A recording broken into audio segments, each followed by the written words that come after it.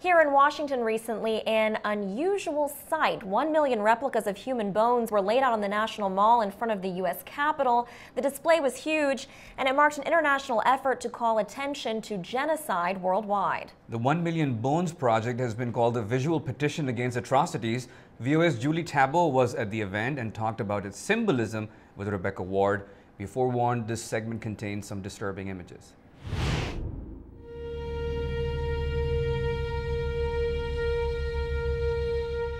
They started with just one bone, and it was laid down by John Dow, who was a survivor of genocide himself. He was one of the lost boys of Sudan.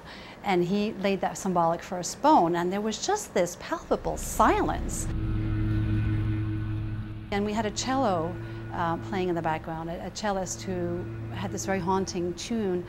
And so it sort of really focuses your attention of what that one symbolic bone means. And then within a span of 4 hours, 1 million, one by one, volunteers dressed in white who would start at the edges of the National Mall, and each carrying 1, 2, at times piles of these bones and laying them down on the mall.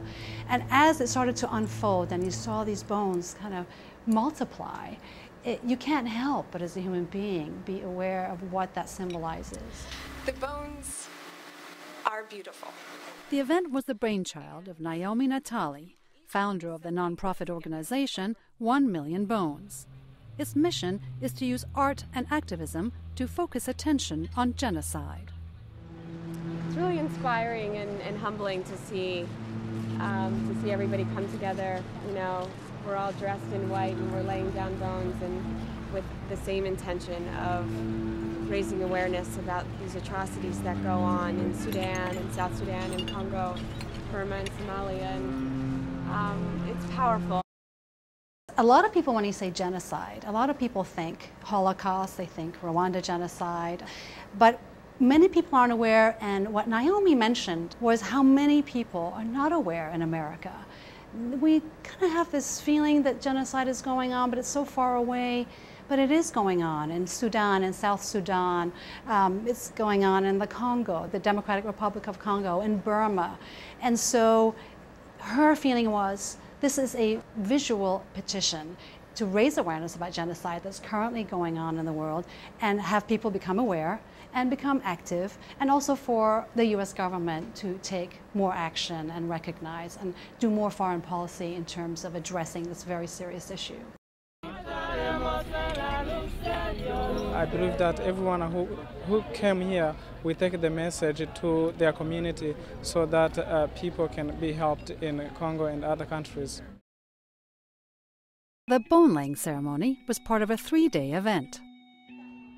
The bones were crafted out of paper, clay, and plaster by students, artists, and activists all around the world over 3 years. Many of the volunteers who made these bones at first were a little bit wary. Well, I'm not artistic, and they quickly understood it wasn't about that. It was about putting something tangible in your hand and the feelings that that evoked. There's a beautiful quote from Carl Wilkins, who spoke at one of our events, that when you make something with your hands, it changes the way you feel, which changes the way you think, which changes the way you act. And that really is a philosophy that this project is based in.